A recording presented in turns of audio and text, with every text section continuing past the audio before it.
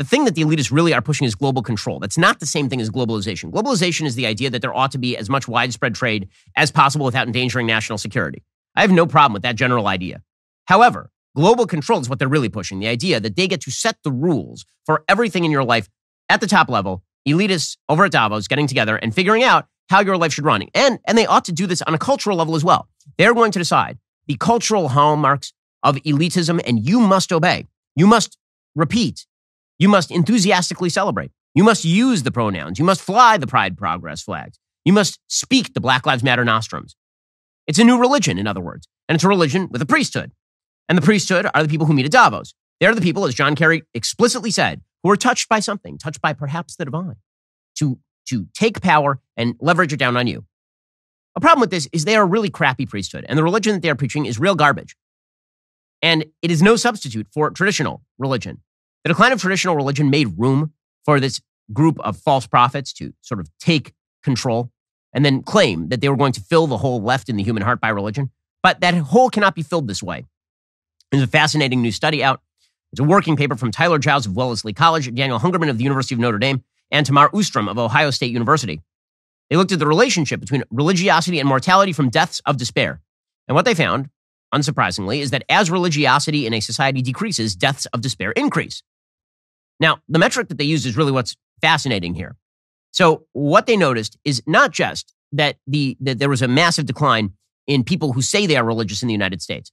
What they found is that the actual association between increases in deaths of despair and decline of religion in their view is defined by lack of religious practice.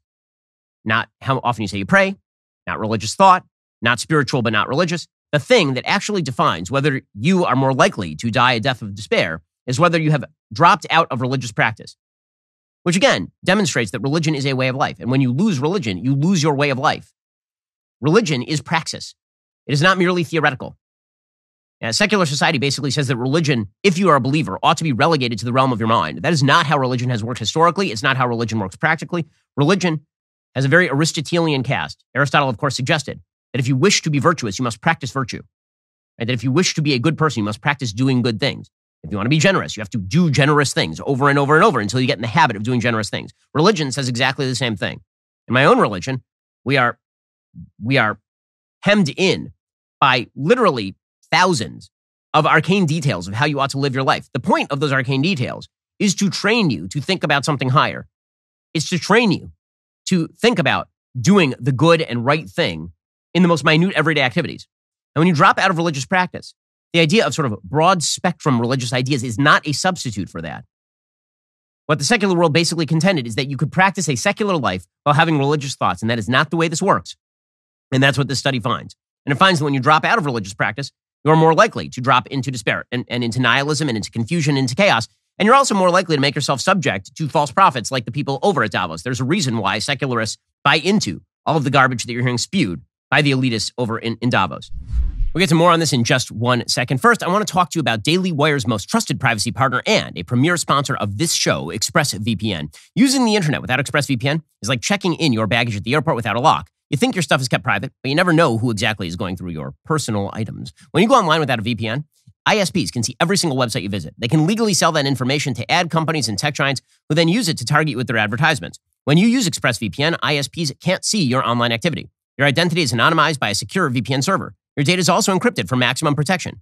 If that sounds confusing, it really isn't. All you have to do is fire up the app, click on a button. It's really easy to do. ExpressVPN works on all devices, phones, laptops, even routers, so everyone who shares your Wi-Fi can be protected as well. Go check out ExpressVPN right now. Protect yourself the same way that I do online.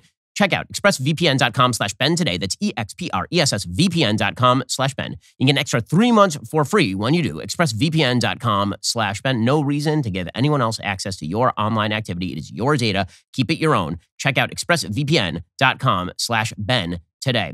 Also, it's the start of a brand new year. And this year, invest in your spiritual health. With Hallow, it's the #1 Christian prayer app in the United States. It is the #1 Catholic app in the world. I'm a big advocate of Christians performing their religion and acting in accordance with their religion. It's great for you. It is great for your soul. Just like physical exercise, daily spiritual exercise is critical to your well-being, especially in a world where attacks on faith and religion happen all around us.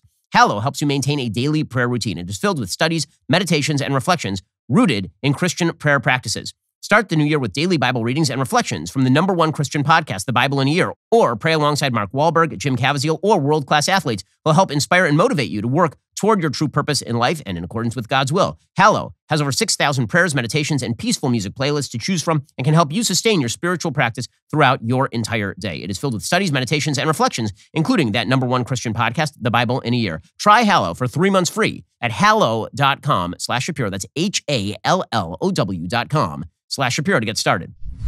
The authors of this study noted that many measures of religious adherence began to decline actually in the late 1980s. They found that the large decline in religious practice was driven by the group experiencing subsequent increases in mortality, white middle-aged Americans without a college degree. States that experienced larger declines in religious participation in the last 15 years of the 20th century saw larger increases in deaths of despair.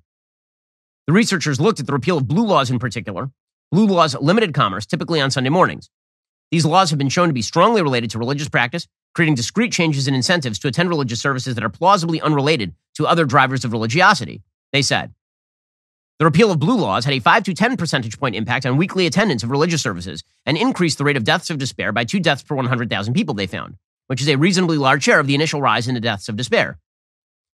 As the study found, it's about formal religious participation.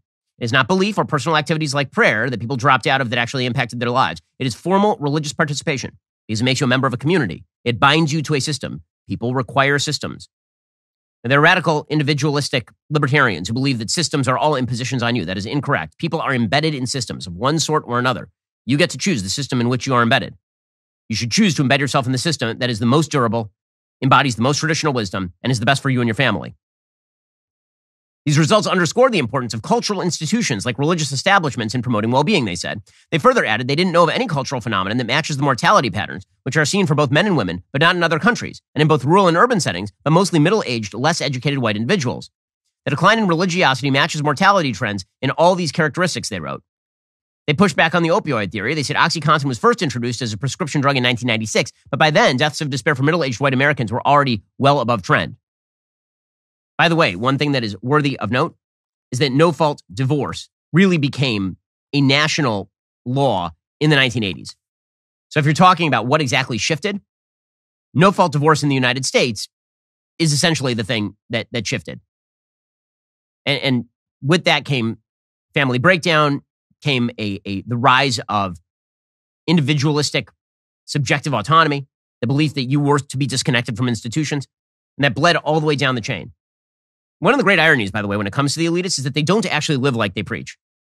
If you look at the elitists, many of them are married, many of them have kids, many of them went to college, most of them made pretty good life decisions, which is how they got to be successful. But the stuff that they preach is precisely the opposite of that, and it's ingested by pop culture and then spewed out there. And people who are sort of lower down on the economic scale, those are the people who tend to embody that, and then those are the ones who suffer.